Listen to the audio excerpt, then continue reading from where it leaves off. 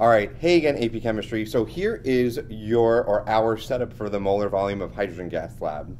All of the directions are in the Google Doc and the printed handout that you have, but there are some changes and there are some shortcuts for us. So you're gonna need to get a 400 milliliter beaker and put it about 3/4 or about 300 milliliters of water in there.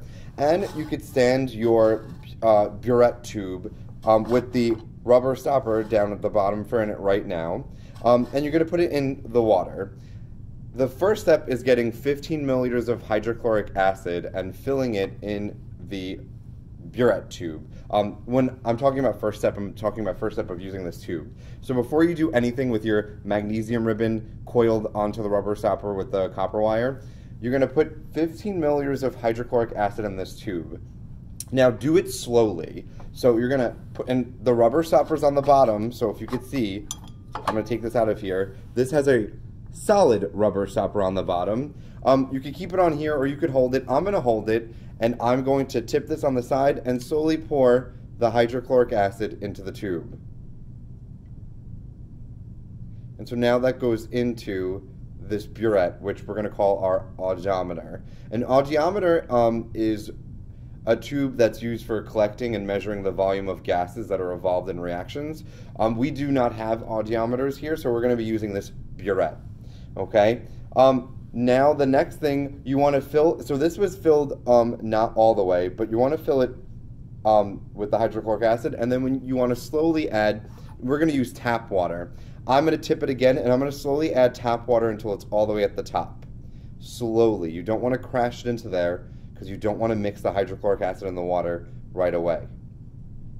So I'm slowly adding this water until it gets all the way to the top, and you're not going to want any holes.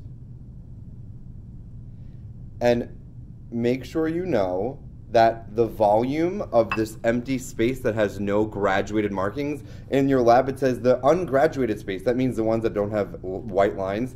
This volume up here and down here of empty space is a total of 7 milliliters. So you're going to have to add that into your volume measurement a lot later. So if you get a certain volume, let's say you get 20, that looks like that's how much of the gas evolved. You're going to have to add 7 and really 27 milliliters of gas evolved. So you're adding that volume back. Okay? Now, the next thing you're going to do is you're going to take your rubber stopper, and your rubber stopper here that's hollow has the magnesium ribbon coiled into the copper wire. You're going to slowly put it into here. It's okay if some little water comes out. And you're going to stopper that. Nothing is happening yet because all of your hydrochloric acid is at the bottom here. You're going to hold the bottom and you're going to slowly invert it and put it into the water.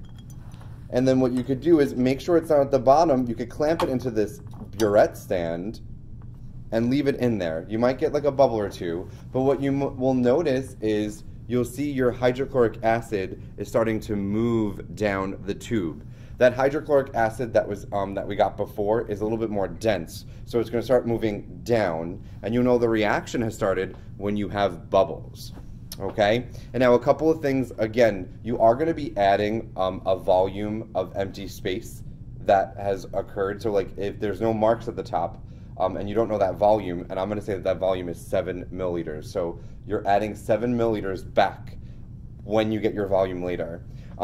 Then there is a step, and it's in your procedure where it says fill a 500 milliliter graduated cylinder with tap water. You're going to skip steps 14, 15, and 16. You are not going to put this into a gigantic graduated cylinder. I already did that, and you get the same answer, or about 0.5 more or less, so doesn't matter. So you're going to wait for this reaction to occur. I've timed it before. It should take about 5 minutes. I'm not going to keep this here for the entire 5 minutes, but I just wanted to wait until the hydrochloric acid gets down there so you could see it. The reaction should take about 5 minutes, and then you're going to wait to make sure that it's settled. You might already start seeing some bubbles forming in here, so I'll zoom in a little bit. You see some, let's see, we're seeing bubbles kind of form. It's kind of blurry. Let's see if I can get this a little bit more. Here we go. You see bubbles forming. It's going to start bubbling vigorously very soon. And what's going to happen is you're going to get empty space eventually up here. And the gas that's produced, which is hydrogen gas, is going to move down the liquid layer and fill in the tube. You are going to be reading this volume later on, and that volume is going to be equal to the volume of hydrogen gas that was evolved. You're also going to be looking up online the atmospheric pressure. You're going to go to weatherchannel.com and you're going to get the barometric pressure. It's going to be in inches of mercury. You're going to take that number and you're going to multiply by 25.4 and you're going to get your millimeters of mercury. And then you have to convert that to atmosphere for the purpose of this lab. As you can see, we have a lot of bubbles occurring. I'll go over here again. I'm going to end this video here. We have bubbles and the reaction occurring a lot. Okay? This is all of the hydrogen gas that's being produced in this lab. When you add solid magnesium to hydrochloric acid, you will get hydrogen gas and magnesium chloride, which is aqueous. And we're going to talk about aqueous reactions in our next topic. And you can also start seeing at the top that a bit of empty space is forming. I'm going to try and get this to be stable.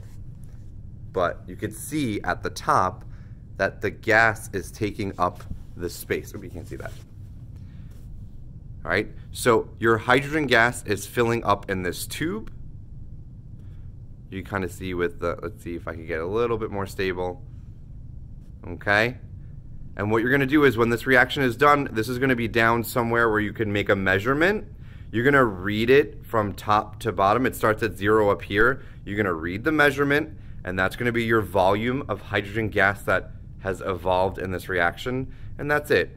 And it's a very simple reaction. It should take about 5 minutes, and you're going to do 2 trials with this. Okay? Alrighty, that is all AP Chemistry. Make sure you watch this video so you know about the very quick and simple setup and little bit of changes that you need to know for this lab.